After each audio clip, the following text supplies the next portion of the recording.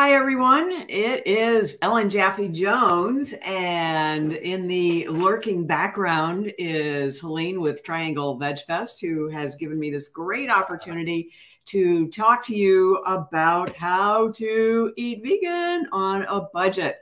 So I'm hoping that you all can hear me. And as we go along here, I'm going to say a few times, if you've got questions, I love questions, just drop them in the chat box and I'll keep an eye out for them and see what we can see.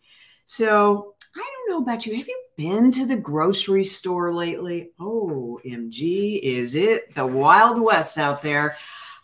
Check out the meat department if you can find meat, because the last time I went to Walmart, which was to update my slideshow for the Columbia Veg Fest, which Helene kindly invited me to. How many of you went there? Raise your hand, say hello, say hi. Susan, good to see you. Somebody I actually know who I met at the Columbia Veg Fest, and check out her work, Google her, she's awesome. And it was kind of crazy just taking pictures at Walmart of the cost of food. And that's really what I focused on, because I have been tracking this for a lot of years, and it's just been so nuts. And people are saying, oh, you really can't eat vegan on $4 a day. Of course, when I wear this shirt, like to races, because that's what all this is, I've placed in, as of yesterday, 255 5K or longer races for my age group. People will stare at my shirt and go, yeah, right. You can't eat on a budget for $4 a day. And it's like, you absolutely can. And the way I did this was I crunched the numbers in every single recipe here based on ingredients you can find at Walmart. The book was published initially in 2011, and people are saying, oh, it can't be right anymore. The prices have gone way up. Well, yes, in some things, but mostly meat and dairy. And so what I've done for my presentations is actually take pictures of these ingredients that I use for the cookbook and the recipes. And I have also taken pictures of the vegan ingredients. So mainly, this is the key to eating vegan on $4 a day. As you can see, I even did the math right on the bag there. So at the time I was researching this, the whole bag was $1.84. There's 32 ounces in this bag. So you divide $1.84 by 32 ounces, and you come up with 0.57 ounces or 0.57 cents per ounce. So that's the cost of dried beans. And the same really applies for rice. And it's amazing how you would think that these ingredients have gone up, but they really haven't. A monk actually stood up at one of my talks about 10 years ago, and he said, I buy for the monastery. And I'm telling you, the price of beans hasn't gone up in 30 years. But we are talking dry beans.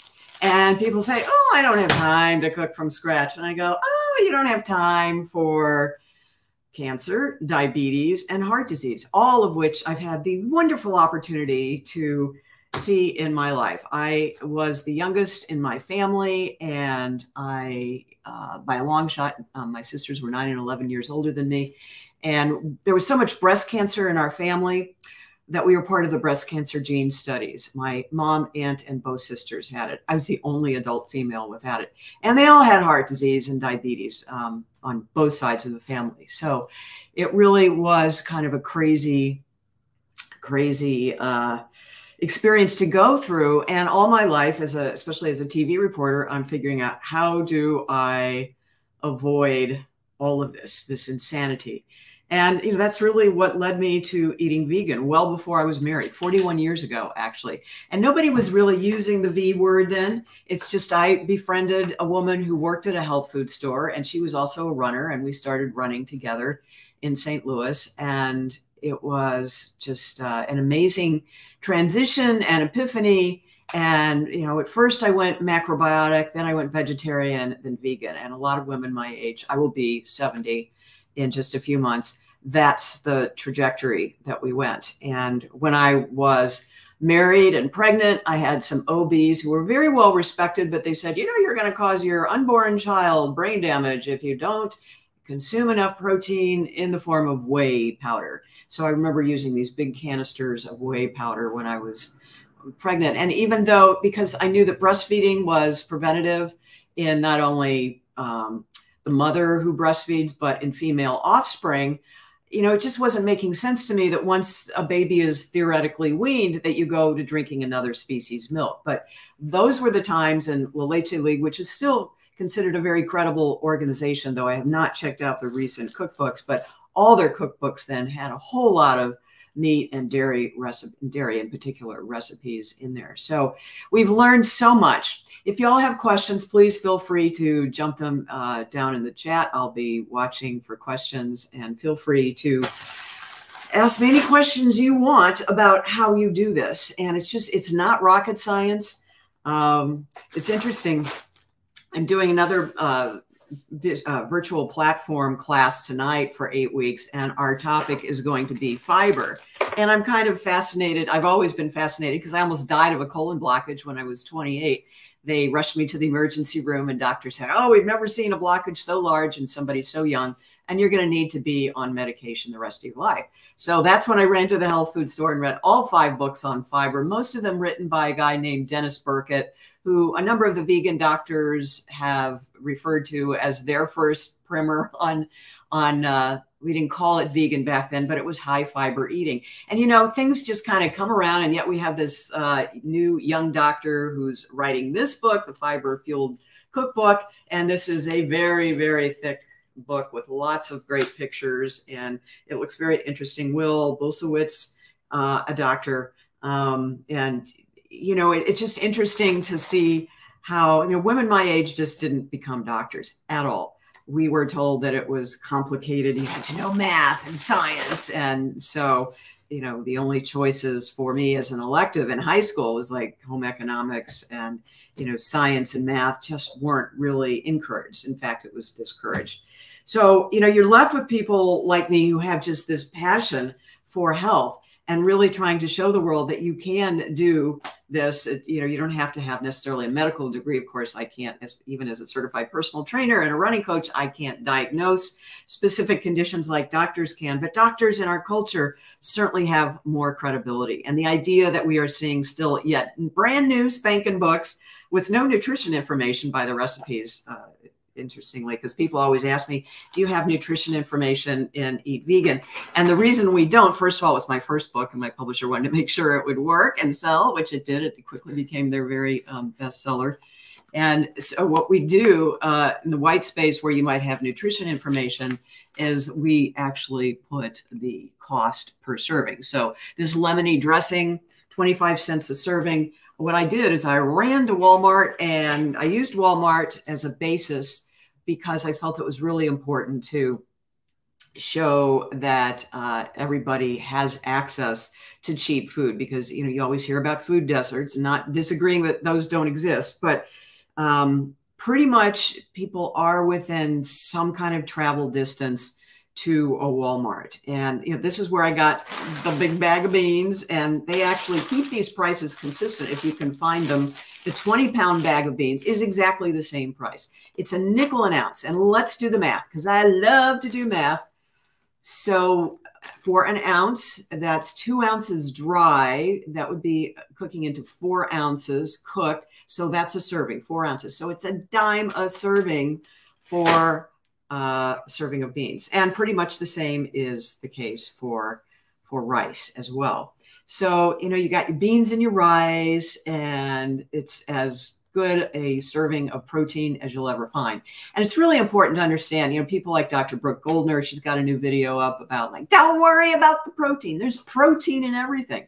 There's a gram of protein in a banana. And I had 3 of them yesterday after the 5K that I placed in. So we get vegans, we got plenty of protein. And when was the last time you visited the protein deficiency wing of the hospital? So, you know, some people say, ooh, are you promoting Walmart? And I'm going, ooh, if you're living below the poverty level for a family of 4, roughly $23,000 in the US a year for income, then you're already shopping at Walmart. So again, I just want not to have anybody be able to use an excuse. It's elitist to eat vegan. It's expensive to eat vegan. And I can't find a place with cheap prices near me. Yes, you absolutely can. So, you know, the part of this, like the reason I put so many dressing recipes in this book is because we need to be able to eat our salads and our greens, and you got to have something nice to make the medicine go down. As much as I stuff greens, and I do this into my Vitamix, because that's just the only blender I've ever had over the years that doesn't break down, or a Blend Tech. But and I don't get anything for recommending either. But, you know, when I was a cooking instructor for the Cancer Project, which is now called Food for Life, you know, we were actually given a Vitamix to process the beans to make hummus. Because when you're making hummus for 40 people in a cooking class, you need something really powerful. And this, by the way, I was just digging this out for my fiber class tonight. Of course, the dog really liked the book too, chewed the end of it. But this is the original Cancer Survivors handbook that we used in our Cancer Project cooking classes. And it was an amazing experience. But, you know, the prices just haven't changed since I was buying the ingredients back in the day. And that was in like 2006, 2007, when those classes were going on.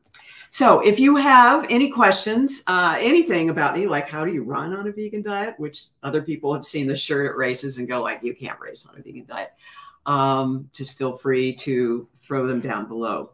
Other tips, you know, eating in season, that's sort of a trick of the macrobiotic diet, although not always possible, but certainly prices are going to be cheaper when you eat according to your season, according to your latitude, if you don't have to pay for shipping. And there are other things that you can do. Look high, look low. Don't look at eye level, because the manufacturers pay to capture your attention. They know that people like to impulse buy. So when you're looking at eye level, that's something that you might grab at, as opposed to taking the time to look up and look down. Also, buying off brands, not the manufacturer's brands, still can be cheaper. Joining a CSA, you know, for most of us in the US, we are in the summer, getting there, the summer season. And so you can go to a website called localharvest.org and find a co-op or a farm, a community-supported agriculture farm.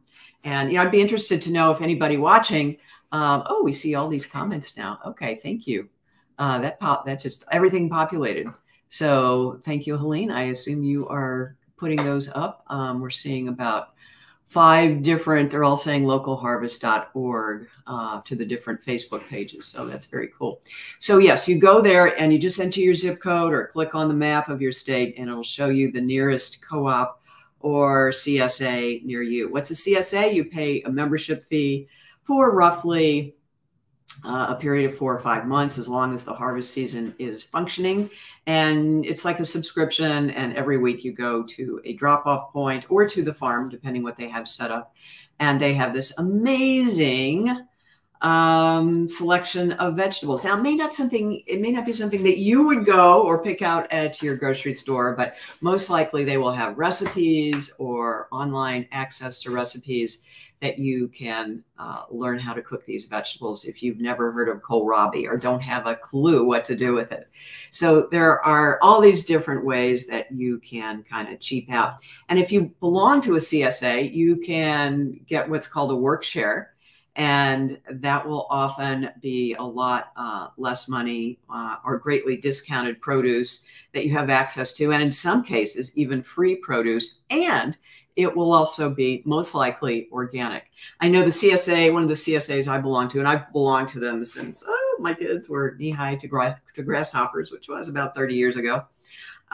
They will be organic in the kinds of seeds they get. And if you volunteer there, you can see where they're getting their seeds from. They may not be paying for the organic certification, but their practices often are that way. So again, if you have any questions about how to eat vegan on $4 a day, please do feel free to chat them below. Or if you're watching this on a replay, you can certainly message me. So for those of you who may not know, Eat Vegan was my very first baby. And because it did so well with my publisher, we wrote a whole bunch more, and I'll just share these with you. They are on Amazon, and feel free to run over to Amazon and get them. My publisher promises me that if Eat Vegan gets to a certain level, we will come out with another edition. Although, again, the prices are still very current. Maybe with the vegetables and the fruit, a little bit more, but it still is very doable. At least you will find that these are the cheapest vegan recipes on the planet. So kitchen divided when you live with somebody who doesn't eat the same way you do.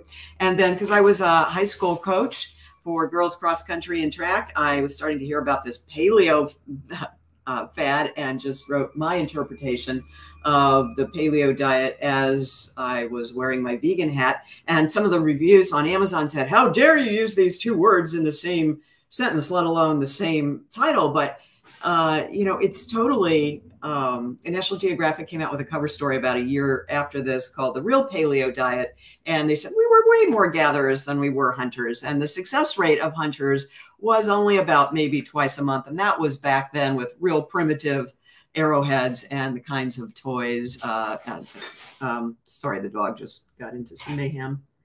Oh no, it's the cat. The cat is catching something, as it is wont to do. Okay, anyway, so that's paleo vegan. And they said, as I did in here, although they didn't quote me by attribution, but a year later saying, what I did is that the planet can't sustain a diet based around meat and dairy. And then book number 4, Vegan Fitness. Yeah, it came out of the paleo thing, which, by the way, as I started reading the meat-based paleo books, because I forced myself to do that before I could write my own vegan interpretation of paleo, it's just like Atkins and the Zone Diet and South Beach and all of these high protein diets. Now keto, little tweaking here. Okay, keto will make it higher in fat, but it's still high protein. Still, for most of us, not great for the heart. All right, so I started running and, was doing all this stuff. And these are not just finishers medals. These are placing in my age group, which is usually the top 3 in my 5-year age group. People said, well, why don't you come out with how you've done this? How have you managed to keep running and your knees are fine? So that's what this is all about. But it's also focused on different sports like fitness, yoga, swimming, cycling, and how to get into a program easily and safely enough so you don't burn out. As a high school coach, believe me, I saw these kids. Oh, I love running. I want to do it all the time on asphalt, concrete, not an invention designed with the human body in mind. In fact, asphalt and concrete only been around about 100 years. So it can really mess with your skeletal system. So it's important to come up with training programs where you don't get a case of the terrible twos too much too soon. So that was Vegan Fitness. And then the 5th book, Vegan Sex, I co-authored with Joel Kahn. He's a cardiologist. What's good for the heart is good for other parts. I wrote about the experiential part of it, which was having partners who were not vegan. And we were always told, oh, erectile dysfunction is just a normal part of the aging process. Take the pill, your eyes turn orange. Oh, well, it works. So by knowing how to deal with this in so many different phases of your life, because ED is the leading indicator of heart disease by as much as 30 years. So you can see how changing your diet can really avoid some of these conditions that are supposedly just a part of the aging process. They're not. And if you have been, as I was, just so unfortunate not to have any vegan partners and therefore not to have much sex, it was just a real eye-opener once, I was with a partner who was vegan, how different it was. So we have to recruit more men. And then if that doesn't work out, my last book, as I like to joke, is Vegan for One. These are single serving, mostly maybe a couple recipes for 2. We waste so much food in our country and it goes to waste. And so all of the recipes there are not only single servings, but we also try to avoid mono eating. So we get enough nutrition, because often if we're just by ourselves, we're just popping a can of green beans or hominy or eating a block of tofu. And so we want to make sure that you get enough nutrients and can spread it over a period of time where you are eating enough variety, and basically you're eating your vitamins and minerals. And you can't do that if you're just eating a can of green beans for lunch and calling it a day. So the idea is that the foods, whatever you make, will stay for a few days, and you can kind of eat off of that and have the variety that you might enjoy if you were serving multiple people and able to incorporate more food and use it efficiently. So that's kind of the wrap up on my work and eating on a budget. I have lots more tips in the books. And of course, each of my cookbooks has 100 different recipes, no overlap between, so you won't get the same recipes in each book. They're very specific to each topic. If you have questions, you can always find me on my website, vegcoach.com. And I'm always happy to I do a lot of virtual talks for different groups and even cooking classes if we have the time and inclination. And, you know, I just, as the world seems like it's becoming more crazy, I think we need more vegans out there with the sense of compassion and how we do that, maybe through the pocketbook, through the wallet. You know, I've had people come up to me at my table and say, I don't know about vegan, but you had me at $4 a day. So however we reach people, whether it's through fitness, whether it's through trying to incorporate more people just tasting and testing the kinds of foods that we make to avoid whatever disease they might want to avoid, we've got to reach more people. So that is it from me. And I hope, again, if you have any questions that maybe you didn't want to ask here, please feel free to reach out. I'm a certified running coach, personal trainer, and lover of all species. And I'm happy to address any issue you might have. So thank you so much for watching, and we will see you again soon, I hope. All right, everyone, gotta run.